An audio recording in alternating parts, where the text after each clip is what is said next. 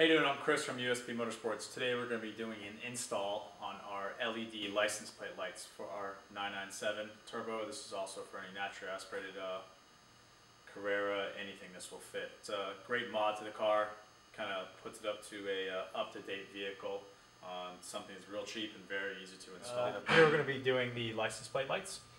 It's going to be a 37mm Fesson style CAN bus, has heat sinks on the back. This is pretty straightforward install. There's 2 Phillips screws on each side for the license plate lights.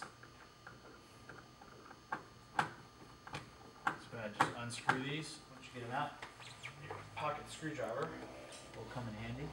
As soon as you pull them out, this is what it will look like. Simply pull it out. Just make sure you go ahead and face them down. What you can do is you can do this with the lights on. That's the difference of a LED one versus the factory halogen.